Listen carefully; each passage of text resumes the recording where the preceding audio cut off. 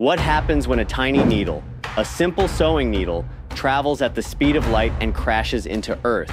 The answer will blow your mind. A needle weighs about 5 grams, right? But at the speed of light, 300,000 kilometers per second, its energy becomes astronomical, thanks to Einstein's famous equation, E equals mc squared. When the needle hit the Earth with light speed, a staggering 225 trillion joules, that's like detonating 43,000 tons of TNT, or about 3 Hiroshima bombs, amount of power will be released from a tiny needle. If it hit Earth, the explosion wouldn't just destroy a city.